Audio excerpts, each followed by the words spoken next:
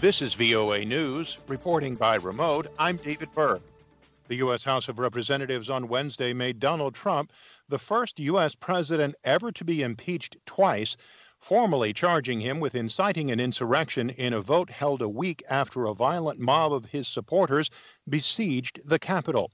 AP's Sagar Meghani reports. The 45th president is now the first impeached twice. The ayes are 232.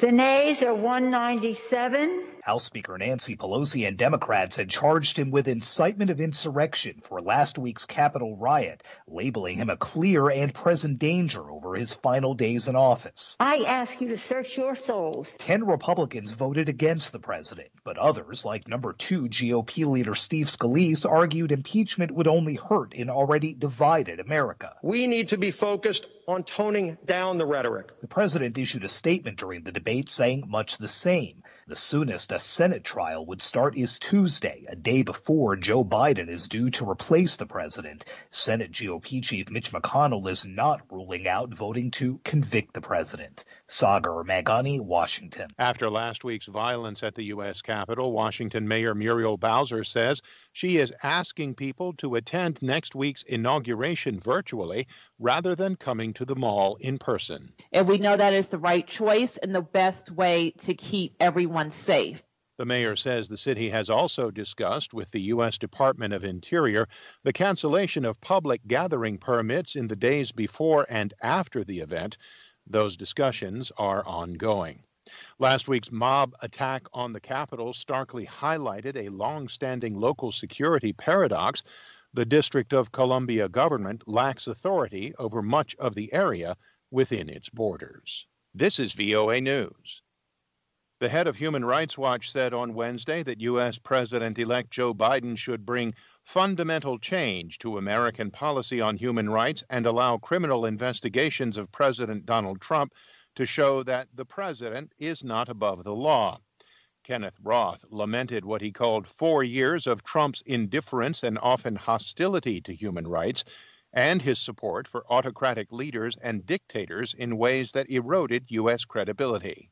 To sum it up, Donald Trump was a disaster for human rights. His flouting of human rights at home and his embrace of friendly autocrats around the world severely eroded U.S. credibility on human rights. Roth's comments came as Human Rights Watch issued its annual World Report 2021 that chronicles concerns about human rights in more than 100 countries around the world. Coronavirus cases and deaths continue to rise in some U.S. states as mass vaccination programs expand.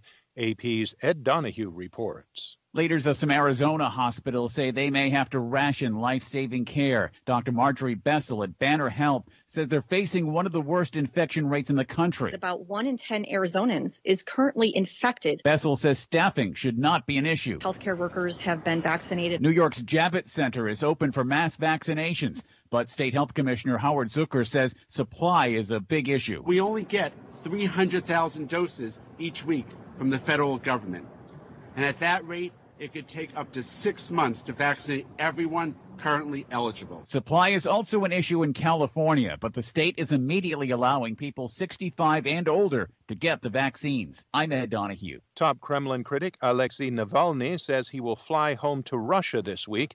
AP's Charles de Ledesma has more. Navalny is making this move despite the Russian prison service's latest motion to put him behind bars for allegedly breaching the terms of his suspended sentence and probation. The Kremlin critic is convalescing in Germany from an August poisoning with a nerve agent that he's blamed on Russia. He charges that Russian President Vladimir Putin is now trying to deter him from coming home with new legal motions. Despite all this, he says he will nevertheless come back from Germany on Sunday. Navalny is Putin's most outspoken critic. I'm Charles de Ledesma.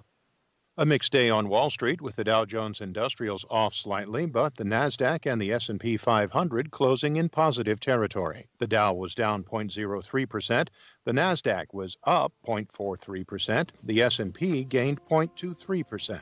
Reporting by remote, I'm David Byrd, VOA News.